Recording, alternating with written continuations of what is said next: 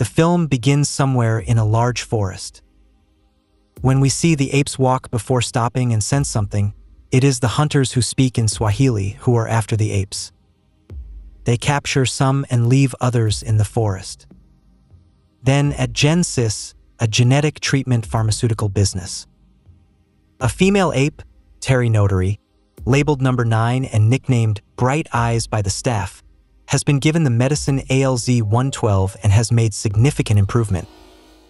She is more friendly and peaceful than other apes, and she completed the Towers of Hanoi problem in 20 moves, close to a perfect score of 15.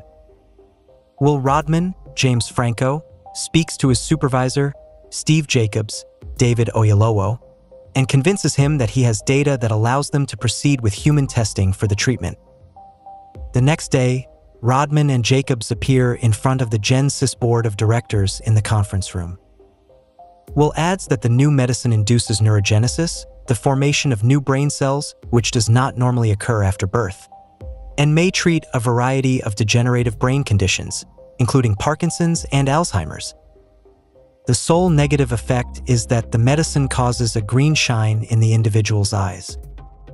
Back in the lab, the senior ape caretaker, Robert Franklin, Tyler Labini, is having difficulty persuading Bright Eyes from her cage. She is violent towards Robert and the other aides. They try to coax her out of the cage with orange soda, but when they try to catch her with a lasso pole, she goes ape and runs wild around the building. The pursuit ends when she smashes through the conference room's glass window, and the building's security personnel murder her. Jacobs declares the drug experiment dead, fearing that what they experienced with Bright Eyes was a drug-induced violent adverse effect. Will tries to persuade Jacobs to alter his mind, but he refuses, stating he wants the remaining test apes put down. Robert returns to the lab and shows Will a newborn ape hiding in Bright Eyes' cage. This explains why their presumption was incorrect. Bright Eyes was not responding aggressively because of the drug, but to defend her infant. Robert did not have the heart to put down the infant and delegated the responsibility to William. Unwilling to do so, he chooses to bring the infant home. Will comes home and lives with his father, Charles, John Lithgow. Charles has Alzheimer's and requires care from a nurse when Will is not there. Will introduces the newborn ape to Charles, who quickly takes a fancy to it. Charles jokingly refers to the infant as Caesar. Caesar quickly makes extraordinary development, able to feed himself after just 2 days. He appears to have caught the virus-based ALZ-112 from his mother. His temporary residency with Will lasts 3 years, and Will makes up a place for him in the attic. Though ape-like in certain aspects, the now half-grown Caesar, Andy Serkis, is a loving family member who communicates complicated thoughts via sign language. While Caesar's mental development is improving, Charles's Alzheimer's disease worsens, and he disagrees with his nurse. Will takes a significant risk by stealing ALZ-112 from Genesis. He administers a dosage to Charles, and the next day, Will discovers his father playing the piano flawlessly. Meanwhile, Caesar has been enthralled with watching the neighbors play outdoors and escapes through the window into their neighbor's backyard. However, Caesar's arrival frightens the neighbor's daughter, causing her father, Hunziker, David Hewlett, to assault him. Will and Charles successfully rescue Caesar, but not before Hunziker injures him. Will sneaks Caesar into the zoo for treatment. Caroline Aranya, Frida Pinto, a veterinarian, treats Caesar there. Caroline is captivated by Caesar's knowledge of sign language. He even suggests that Will and Caroline go out to supper using sign language. To quell Caesar's restlessness, they transport him across the Golden Gate Bridge to a redwood grove for some outdoor play. When Caesar arrives in the woodland, he does not leave Will but instead makes a supplication motion by extending his arm, palm up, to ask for permission to play. Will permits him and Caesar goes to the trees. 5 years later, Caroline has joined the Rodman family and Caesar has grown. Will has even begun dressing in a shirt and jeans.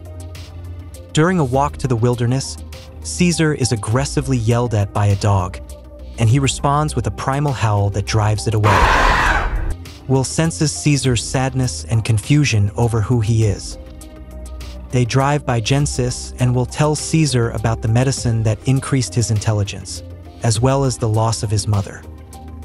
Charles's health has deteriorated over the last 5 years following receiving ALZ-112. Will believes that his immune system has created antibodies and that a more aggressive virus is required. Will takes a risk by going to Jacobs, disclosing his secret experiment with his father, and explaining that the medicine not only heals brain impairment but also makes people clever. He claims he has altered the virus and requires Jacobs to allow new animal tests. Back at home, Charles becomes disoriented and goes outdoors, into their neighbor's automobile. He tries to drive it but damages it. Hunziker, the same neighbor who assaulted Caesar, yanks Charles from the automobile. In his deranged state, Charles is unable to express his motives for being there.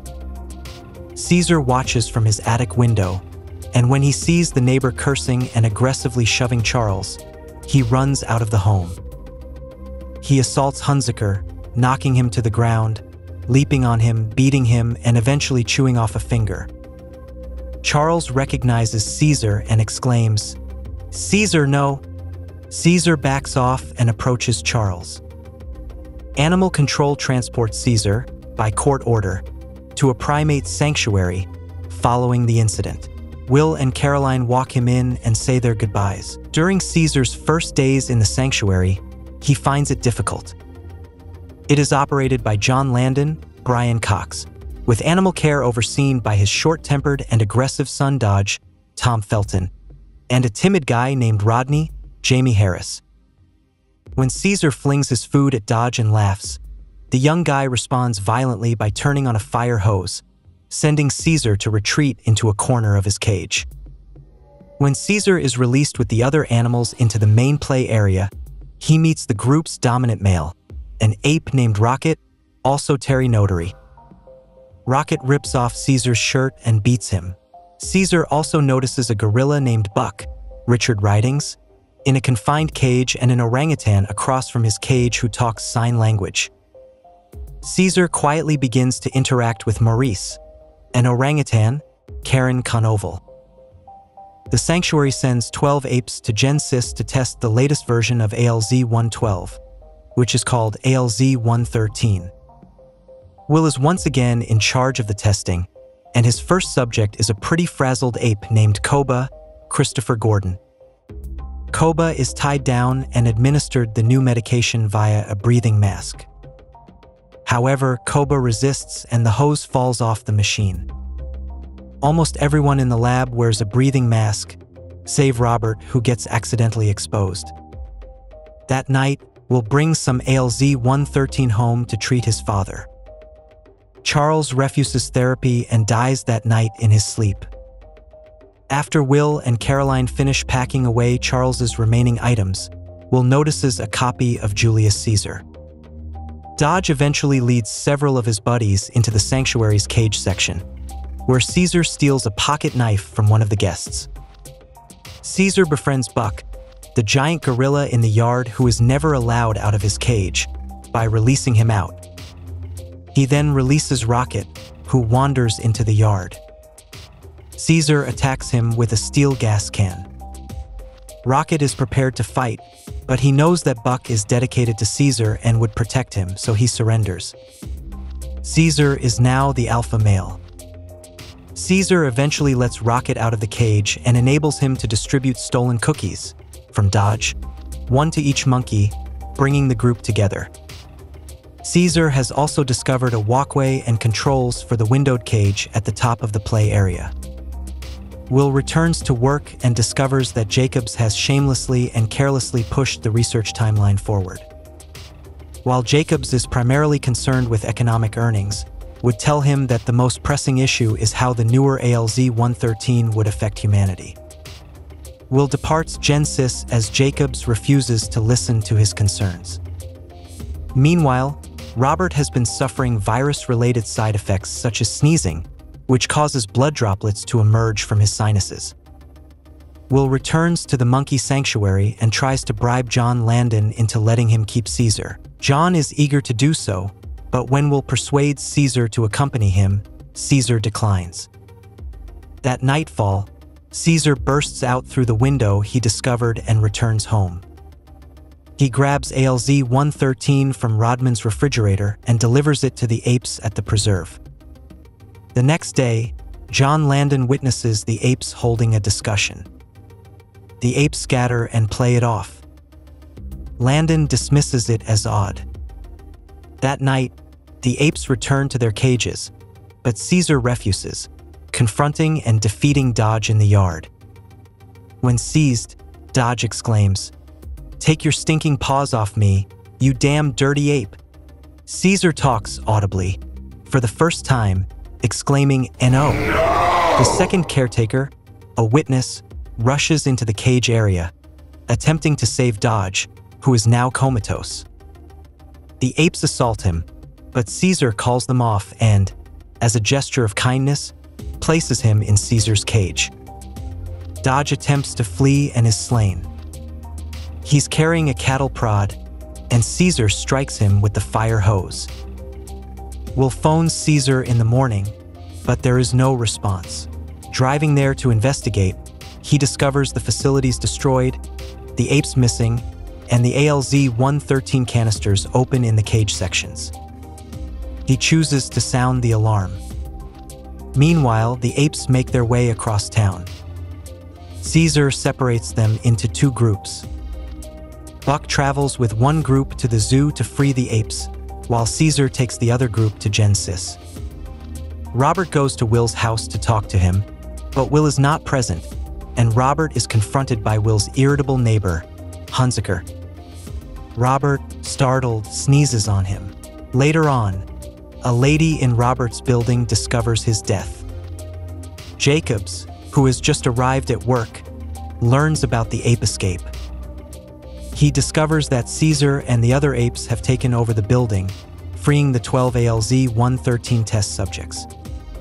The cops are called in. Jacobs boards a police helicopter as Caesar and Buck's groups join forces, numbering between 50 and 60 chimpanzees, orangutans, and gorillas. However, the apes appear to be deliberately averting the deaths of the people they encounter. Will and Caroline have heard about the rampage, and after discovering that the apes are on their way to the Golden Gate Bridge, they believe Caesar is leading them to the Redwood Grove. The officers are waiting on the bridge to fire on the apes, but Caesar once again separates his forces. One group climbs the suspension cables, while another swings from the structure's underbelly to bypass the blockage. In the helicopter, Jacobs notices Caesar and tells the soldiers to kill him, assuming that Caesar's death will deter the others.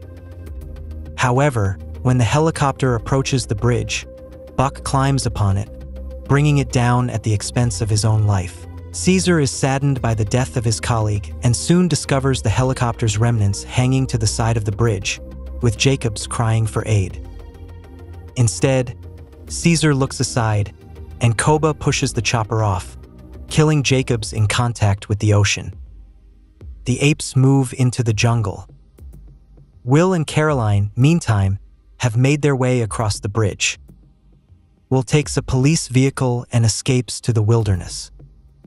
He invokes Caesar's name but is confronted by one of his followers. However, Caesar soon emerges, and the others retreat. Would try to reconcile with his pal, saying that if Caesar came home with him, he would protect him. Caesar surprises Will by embracing him tight and saying, "Caesar is home." Will watches Caesar and a few other apes climb into the trees to observe the jungle and the world beyond. In the aftermath, we witness Will's neighbor Hunziker report for duty as a pilot at San Francisco International Airport. As he goes towards his jet, he notices that he is bleeding from his nose. As the camera pans up, we observe digital boards blinking to various destinations, indicating that these locations will soon be infected with ALZ-113, sealing humanity's doom.